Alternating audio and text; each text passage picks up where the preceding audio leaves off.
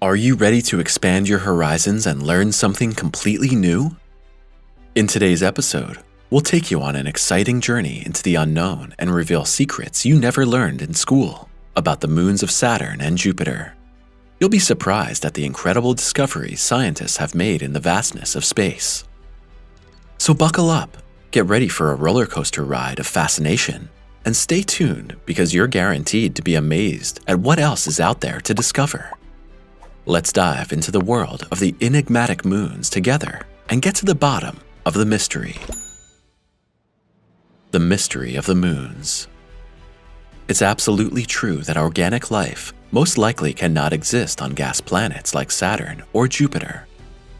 Rock planets, which carry supplies of water, are more promising candidates for the emergence or existence of extraterrestrial life. Not only on Venus and Mars, the discovery of simple life forms becomes more and more probable. Our solar system holds with numerous rock modes further worlds ready, on which very probably simple living beings such as microbes and algae or even fish exist. Jupiter and Saturn are huge planets, and their moons are correspondingly large. Ganymede is almost as large as Mars, and together, Titan, the largest moons of the solar system, are even larger than the planet Mercury. In juxtaposition, many of the large moons don't seem much different from small planets, and perhaps they were at some point. To date, little is known about the formation of the moons. According to the latest scientific knowledge, it cannot be completely ruled out that the moons were once small planets that then became bound to the gravity of the gas giants. Maybe you even learned something about the moons in school. Then, the teachers probably told you, too dry, too cold, too much radiation, or too toxic. Life on these celestial bodies is impossible. But we'll show you now how this is complete nonsense. Life impossible? Or is it? On Earth, we still assume that life needs a blue sky, pleasant temperatures, water, and sunshine. Yet our own planet is full of evidence that life seeks other ways too. Science announced not so long ago that it had found radioactivity eating bacteria. Yes, you heard right. And there is by far not only one kind of bacteria that can do that. The best known one has been named Deinococcus radiodurans, after this special property. These bacteria are able to use ionizing radiation like gamma rays or X-rays to gain energy and survive. The microorganisms are able to survive radiation doses thousands of times higher than the lethal dose for humans. These bacteria are true marvels of nature because they can repair damage to their DNA caused by radiation and thus regenerate themselves. There are also other bacteria that are found near radioactive sources such as uranium mines or nuclear power plants. Some of these bacteria can absorb heavy metals such as uranium and plutonium into their cells and use them as an energy source. In Yellowstone National Park and in many other places on Earth with hot and sometimes corrosive geothermal springs, algae species and microorganisms occur that can cope with both the heat and the toxins just fine. Under thick layers of ice in the Arctic, bacteria have been discovered that have been frozen there for thousands, perhaps even millions of years. After thawing, these simple life forms, which ultimately gave rise to all life on Earth, begin to metabolize and reproduce again. But by no means, only extremely resolute bacteria can thrive under circumstances that are generally considered hostile to life. If we look into the Mariana Trench, the deepest place on Earth, aquatic animals such as jellyfish, small octopus, and fish live there that are never illuminated by even a ray of sunlight. Nevertheless, algae, lichens, and microcrustaceans thrive there as well, serving as food for the larger invertebrates. To claim that there can be no life on icy moons or on moons that carry methane instead of water is simply wrong. Bacteria on the journey through the universe? Today in school books, it's actually still taught that it's a miracle or a rarity that bacteria originated on Earth, of all places, and that it's inexplicable how these got onto the Earth. Allegedly, microorganisms cannot survive in the cosmos, but this is not true either. The tardigrade is a small creature that has been discovered on the surface of space shuttles and probes that have been in space. Living bacteria have been detected on the outer surface of the ISS, surviving 3 years in space where there is no oxygen and supposedly no food for these creatures. Bacteria seem to have an incredible adaptability. If there is no food, they simply fast and survive in a dormant state, or they switch their metabolism to whatever is there. Basically, the entire evolution of life on Earth has demonstrated this incredible mutability. Even if today most of the more complex living beings depend on oxygen, water, and food, it's always conceivable that certain organisms can also adapt to completely new conditions. All these facts prove we can never exclude that there is no life on moons or exoplanets, which have no water and allegedly optimal conditions therefore. Saturn's moon Titan. Titan looks at first a little bit like a greenish Earth. The moon has an atmosphere, landscapes of mountains and valleys, and bodies of water. However, Saturn's largest moon and the second largest moon in the solar system is a bit different on closer inspection.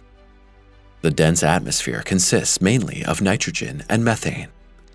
What appears to be rock is largely formed from frozen methane and ethane. Titanium lakes and rivers carried mostly liquid methane and ethane instead of water. After the discovery of these facts, the disappointment on Earth was great. Before clear measurement data confirmed methane cycles instead of water, Titan was the great hope for the discovery of first extraterrestrial life forms. But not all scientists gave up hope immediately. Today, it's suspected that there may be microbial life on Titan after all, perfectly adapted to the conditions. Experiments showed that bacteria can survive in the lab even on methane.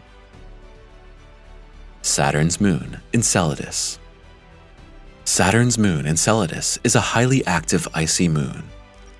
The surface is icy cold, but ice volcanism and numerous geysers indicate that deeper layers of the moon are warmer and may have a hot core.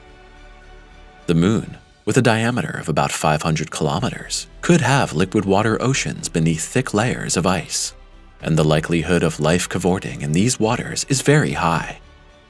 NASA's Enceladus Life Finder mission is currently being planned to search for signs of life in Enceladus's water fountains and subsurface ocean within the next 10 years. Jupiter's moons, Ganymede and Callisto. Jupiter's moon Ganymede, despite its smaller size, very likely has more salt water than our Earth. In 2018, using data that came from the Galileo spacecraft, scientists even found evidence of the presence of organic material on the surface of Ganymede. They suspect that these organic molecules could be formed by the interaction of energetic particles from Jupiter's magnetic field with the surface of the moon. Precisely because Jupiter emits extreme magnetic forces, it was long assumed that life could not exist on Ganymede. But if bacteria on Earth love radioactivity and even feed on it, we cannot rule out the possibility that life forms exist that defy the extreme conditions on Ganymede, or are even perfectly adapted to them, prevail, and could develop. Ganymede will also be better explored in the coming years. NASA's Europa Clipper will take a closer look at Ganymede and Callisto in addition to Jupiter's largest moon. Callisto is the second largest moon in the solar system. The moon's surface is mainly a mixture of water ice and rock. There is also evidence of subsurface oceans of liquid water. Jupiter's moon, Europa. Europa is the fourth largest moon of Jupiter and one of the most promising candidates for the presence of life in the solar system. The moon is about 3,100 kilometers in diameter and is composed primarily of rock and an icy mantle, beneath which a vast ocean of liquid salt water is believed to exist. Geothermal energy suggests a hot core, and overall this moon also probably carries more water than Earth. In the depths of these waters could romp, despite the comparatively only very sparse light. Similarly, as in the Mariana Trench, dozens of life forms like springs, fish, and also completely different, so far unknown life forms. The launch of NASA's Europa Clipper mission is scheduled for later this decade. The Europa Clipper will be equipped with the latest technologies and instruments to explore the moon from orbit. Cameras, radar, and spectroscopy instruments will study the surface and ocean properties. A special plasma instrument will study Europa's electrical environment. Drill, made in Germany, on its way into space. The Europa mission also envisions a lander to search for life on the surface of the moon.